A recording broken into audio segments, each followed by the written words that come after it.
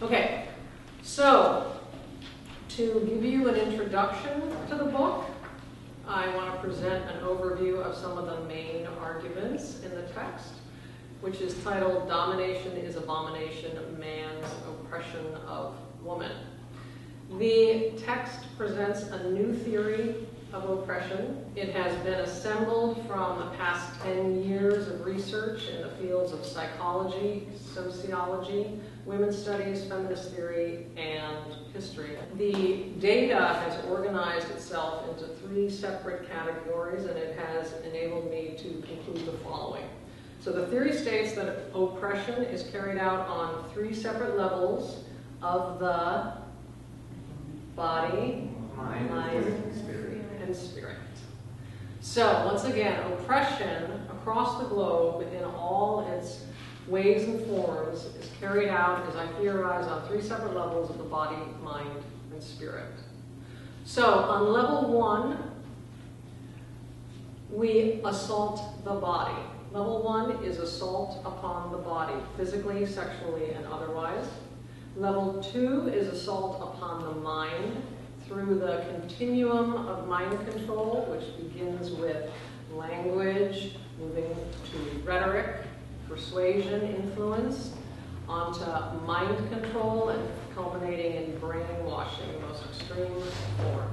Level 3 of assault upon the spirit involves the decimation of the spirituality, the spiritual practices, the religions of various cultures.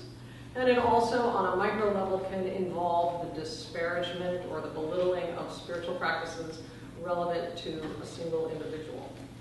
So those are the 3 levels. As I say in the text, when all 3 levels have been assaulted, the state which is achieved, I call what? Totalism. Totalism, exactly. So, slightly distinct from totalitarianism, the term that I'm using here is totalism, and it involves psychological oppression. Totalitarianism is more of a political term, political oppression, but I can assure you that all 3 levels are being assaulted in totalitarian dictatorships, for example. So you can take this theory of oppression and you can apply it, as I say, to an individual, a group, a family, or a nation. You can superimpose it upon a system of oppression and you can see if it applies. So if we take this theory, we apply it to human slavery in the Deep South. Did we have level 1, assault upon the body? Yes. Yes, so physical assault. Did we have sexual assault of the slaves? Absolutely, the rape of the slave women and most likely the children. We don't hear as much about that. Did we have level 2, assault upon the mind? Did we practice mind control on the slaves?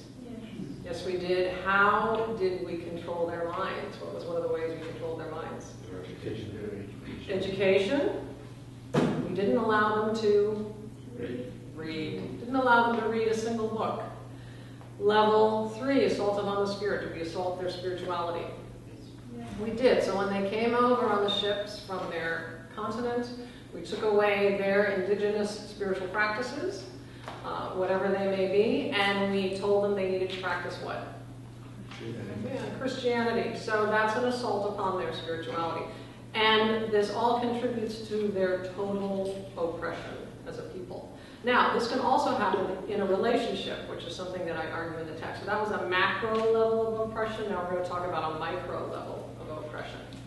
In relationships, an abuser will follow the same methodology with the abused. So a male batterer, for example, or just a male abuser who hasn't even begun to batter, will be operating on these 3 levels of assault. He'll assault the woman sexually.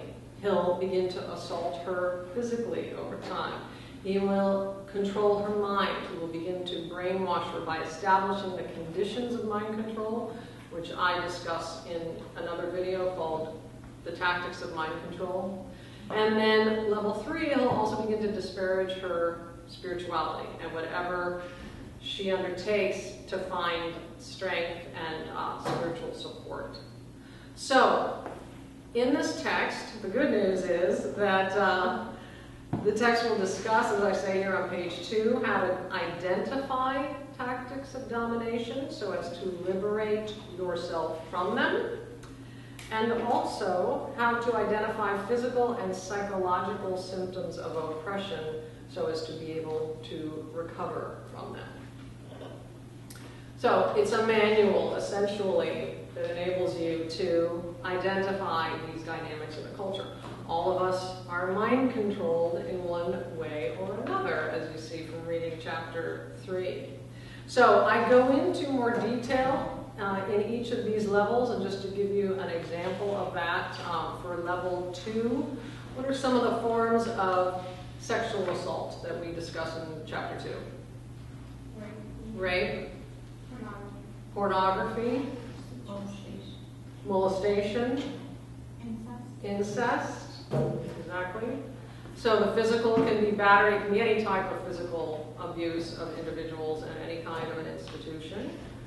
So that's level 2. Those are some of the details. I also look at the symptoms of assault, physical and sexual assault. What is the syndrome that develops if you are subjected to violence? Repetition, compulsion. Good. Repetition, compulsion, and? PTSD. Good. So PTSD stands for post-traumatic stress disorder.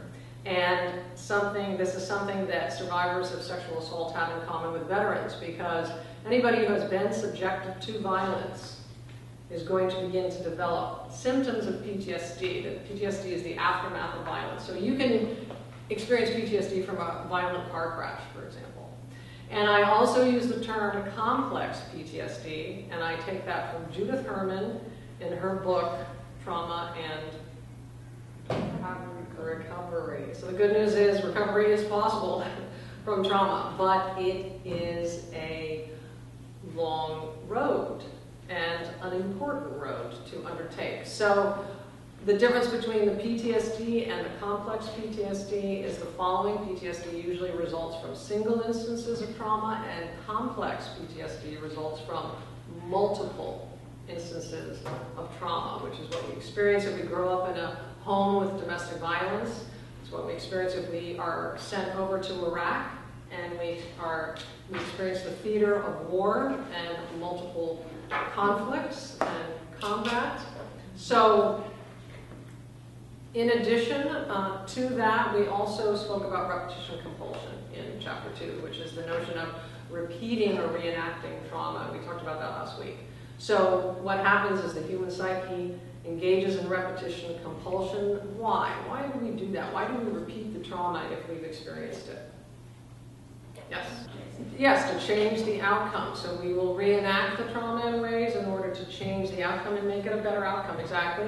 To feel in control of the situation. Right. Yes. And so that is probably one of the most remarkable components of traumatic reenactment is we would never think that people would reenact a trauma, because the trauma is one of the worst experiences that happens to us in our life, but actually we do because we're trying to exorcise it, like an exorcism, get it out of our system. So we reenact it until we feel that we've gotten it literally and figuratively out of our system. We also feel that we're in control. If we can play the trauma, replay it in our own minds and behaviors, then we feel at least we have control, whereas during the trauma, we did not have control. So those are some of the finer details of chapter 2. Then in chapter 3, we get into interesting components of mind control, the whole continuum of mind control. And I start by saying that that continuum begins with language, moves to, as I said, rhetoric, simple persuasion, influence, mind control, culminating in brainwashing. Language is important, and that's something we discussed the other week. Language is creative. Language influences people. Language determines what we're going to create in our lives. The Native Americans, for example, believe that the word is creative. In Genesis in the Bible, we say, in the beginning was the Word. The Word is the origin of creation. So when we use the word, we don't want to use the word against ourselves, because that is destructive, which is why I have a whole section in chapter 3 on the phallogocentric language, and the fact that women will use language against themselves to erase themselves, to call themselves bitches, and so on and so forth, ways that dehumanize themselves. So language is important because you're also mind controlling yourself with your own language. The way you use language has an impact on how you feel about yourself. So that we try to get individuals in the field of psychology to stop the negative self-talk and to engage in positive self-talk, because that self-talk is creative as well as destructive. So language is important, rhetoric, moving on to mind control and the notions of what I call the indirect directives, the naturalistic transinduction, and the conversational hypnosis, which I'm going to go into more detail about later. And then under level in chapter 4, which addresses level 3 of the assault upon the spirit, where I talk about the decimation of goddess religions, not only on the continent of Old Europe, but also the continent of North America, where we reside right now, and on the continent of Latin America. So we see a decimation of goddess religions in all 3 regions, and in fact all over the globe, and we're going to talk about that more in detail, and the importance of honoring the feminine principle of the divine and reigniting the female archetypes of the goddess in order to empower womankind. So the beginning of the destruction of womankind actually starts with destroying the goddess, destroying the ultimate symbol of her empowerment. And that is how you begin to destroy any people. So the spirituality is an important component of the 3, and in some cases, it is the most important.